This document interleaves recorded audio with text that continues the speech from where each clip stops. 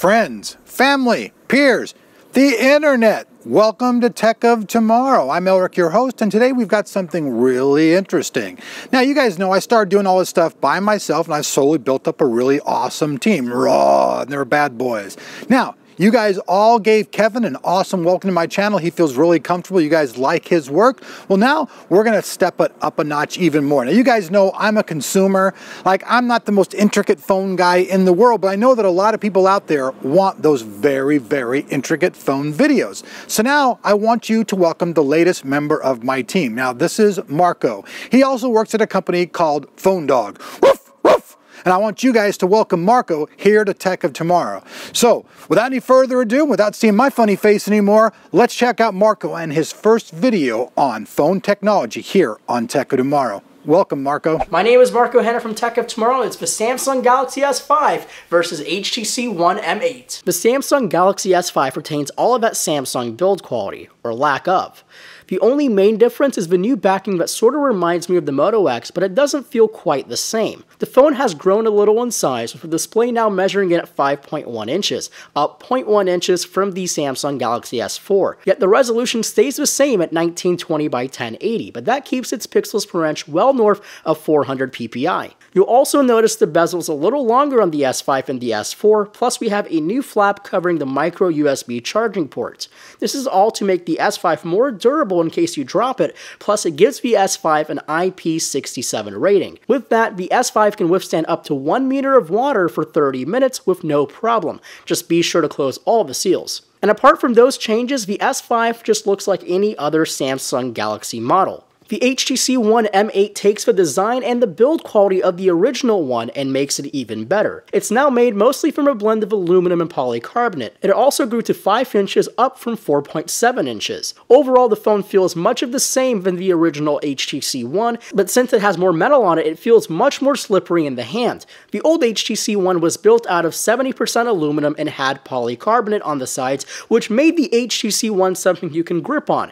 The new HTC One is now made of 90% aluminum and uses metal on the sides. The result is a very slippery device since HTC has effectively gotten rid of the edge that the old HTC One had. Also, I do like the ergonomics of the S5 a lot better than the HTC One. Not build quality, that's very important. It's just the ergonomics and how it sits in your hand. For example, the M8 has a lock switch on the top right hand side. It's a little bit better than the old HTC One, but now it's way too big for my finger to reach up. The S5 has its power lock switch on the right hand side, which is the exact place where my finger will rest. But if you're that kind of person who lets build quality dictate what you buy, the HTC One is top trump. Next is storage and pricing of these two. The S5 and HTC One are flagships and they cost flagship money. The S5 comes in at $199 for the 16GB model and $299 for the 32GB model, while the HTC One only comes in at 32GB for the same $199 price tag. On the S5 you can bump up that storage by 128GB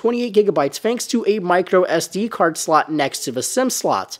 And now, for the first time, the HTC One M8 adds a micro SD card slot on the opposite side of the SIM tray. It too will support a 128GB micro SD card, but the only trouble is you need a paperclip to swap it out. The displays on both of these are 1080p. The one on the S5 is 5.1 inches and uses Samsung Super AMOLED technology, which just pops. It may oversaturate the hell out of everything, but it looks darn good. In some places, the screen makes the video look terrible, especially when you watch cinema or short films that intentionally have a flat image to them. The S5 just adds unnecessary saturation that the video doesn't need. The HTC One has a 5-inch LCD panel which brings more true-to-life colors. It's the more natural of the two. Color reproduction is spot on the HTC One. It's probably the best one I've seen, coming very close or even beating the iPhone 5S, which has had a good track record for being one of the best displays in mobile. If you're going to pick the best display, I would take the HTC One, but I wish I could add the same pop factor,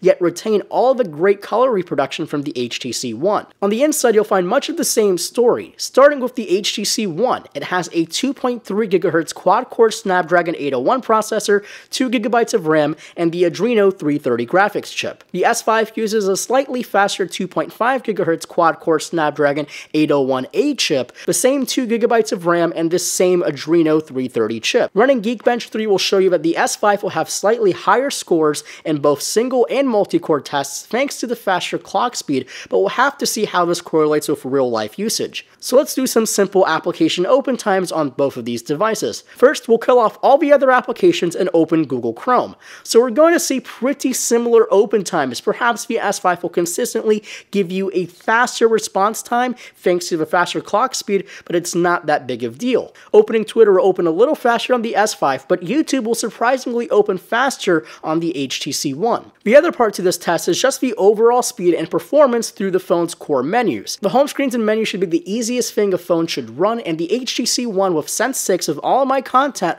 runs really well. Not a single lag through the menus, settings, and even in blink feed. It's all buttery smooth. The S5 has pretty much the same experience with this new lightweight version of TouchWiz. The only trouble that I found is in My Magazine. It was trouble on the Samsung Galaxy Note 3 and it's still trouble for the S5. I think Flipboard and Samsung should really rethink how this feature works. Next up is the main star features of both of these devices, starting off with the S5. The first one is the fingerprint scanner that lives under the home button. Very similar to the iPhone 5S, but there's a fundamental difference. Since Samsung's home buttons are very narrow, you actually have to swipe your finger on the home button. The setup process is pretty weird too. Comparing to the iPhone's process of just repeatedly tapping the home button, the S5 wants you to swipe your finger over the home button 8 times to register your fingerprint. Then after all of that swiping, the slightest off-angle swipe will render it bad and it doesn't pick up your fingerprint at all. When you do swipe your finger perfectly down the home button, it gives you a green light.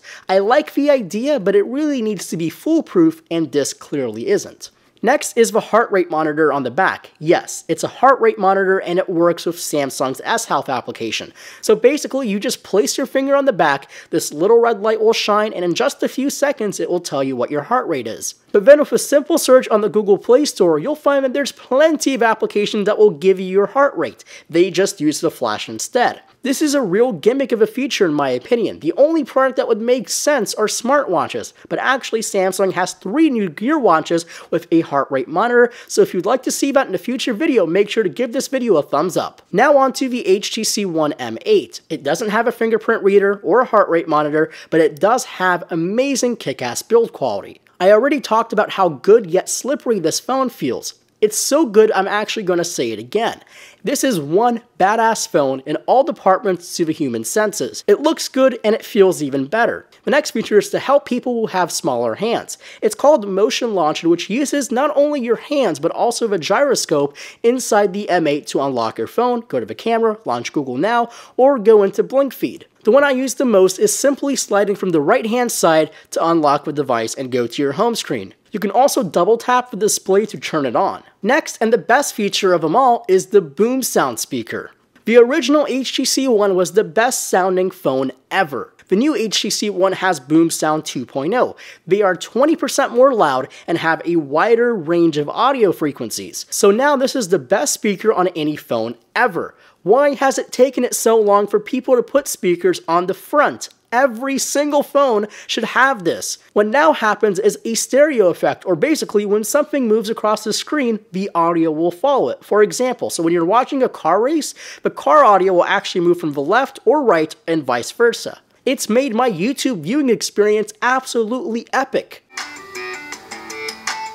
Hey guys, Jonathan here with TLD. Hope you guys are doing well. Now onto the software. Both of these run the latest versions of Android, 4.4.2 KitKat at the time of recording. Then they go their separate ways. Samsung adds their new lighter fare TouchWiz and HTC with Sense 6.0. Samsung has toned back the look and feel of TouchWiz this year, but don't mistake it with vanilla Android. You can clearly see the DNA of this guy. It is more responsive from older versions of TouchWiz, and I do dig the redesign of the menus. You still have those gimmicky features like motion wave and eye tracking from the S4, but that's all old news. What is new for the S5 is My Magazine, which is a feature lifted off the Samsung Galaxy Note 3 and all the new Samsung Tab Pro series. It's basically a built-in Flipboard application to the S5. You can access your streams of info, social media, and all the other stuff in one central hub.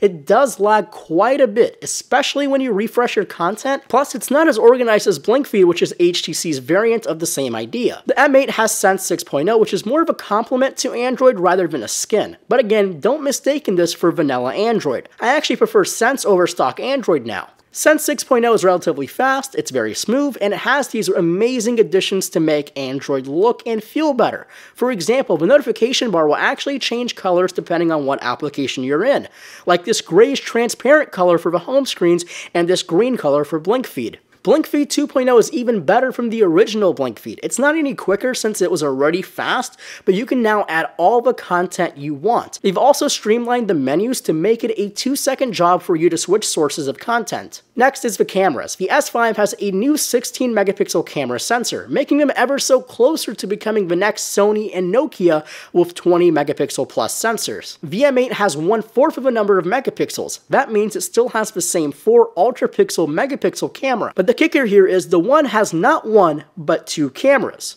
Well, sort of. The main camera is still the same 4 ultra-pixel camera with a new sensor behind it, and the camera on top actually acts as a depth sensor for focus. The result is a camera that can adjust focus after taking the photograph, and this feature is called the Duo camera. It works very similar to a Litro camera, and if you put it in the right conditions, someone can really produce some nice bokeh. The problem of detail still persists though. The images are not enough of resolution to really capture any detail, so if you pixel peep or even think about printing these photos off, you may want to reconsider buying the HTC One M8. The S5 on the other hand takes super high resolution photos with tons of detail.